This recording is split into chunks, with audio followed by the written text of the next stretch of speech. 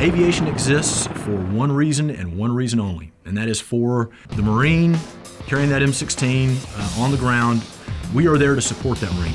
The 6 functions of Marine aviation are anti-air warfare, offensive air support, assault support, electronic warfare, command and control, and aerial reconnaissance. And those 6 functions only exist to support our brothers on the ground.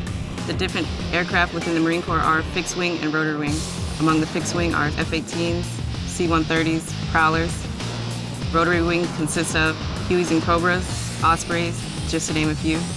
There's a tendency for pilots to fall in love with whatever machine they get selected for. When people ask what the best aircraft is in the Marine Corps, of course it's always going to be the Huey, because that's the one I fly. What I like about the Huey is its versatility. No matter if it's resupplying the troops on the ground, inserting and extracting patrols, we can mount a variety of weapons on our aircraft, 4 different types. So we can shoot a 240, we can shoot 2 varieties of 50 cal, and we can shoot a Gal 17, which is basically a minigun that shoots 7.62 at about 3,000 rounds a minute. The CH-53 is the MAGTF Commander's heavy assault support asset. We bring the heavy equipment from ship to shore as well as Marines. Typically armed with 2 50 caliber machine guns in the left and right window, as well as we're capable of putting an additional 50 cal on the ramp for cover to the rear of the aircraft. We're the only close air support or attack rotary-wing aircraft in the Marine Corps. I've been flying Cobras for 8 years, and I learn something new every day. A new tactic, a new technique, a different way to solve a problem.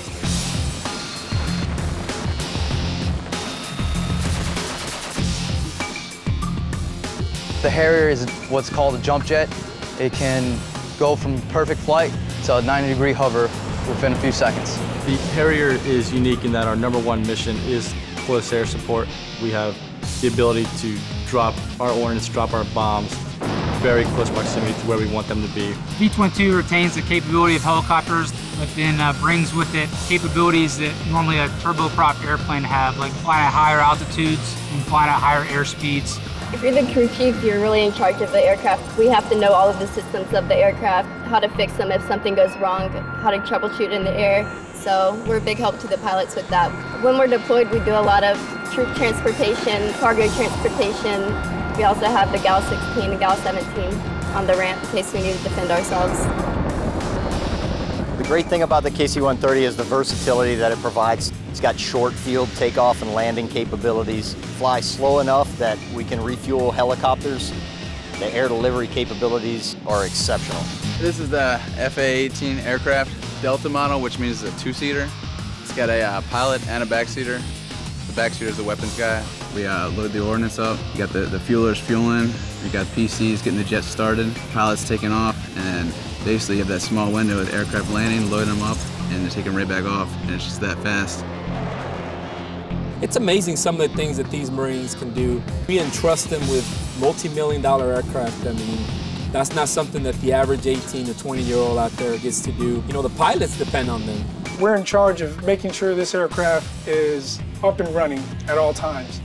Everything ties into us. It's my job to make sure the bird is going to fly. Everything that we preach is attention to detail every single day, because one minor slip-up could be a major mishap for the crew, for the pilots, and for the aircraft altogether. It's all part of a big picture. I fix the helicopter goes out and completes the mission. That to me is the most important. Every time we launch aircraft in support of anybody that's out there in the desert or anywhere else in the world, I mean, it's a feeling that I can't really explain, you know? It's amazing. When you're doing a ground fight, your best friend's somebody up there flying above you. They can see a lot of things a lot farther and get there faster than we can. When I see a helo go over, I'm like, that's ours, that's a good day.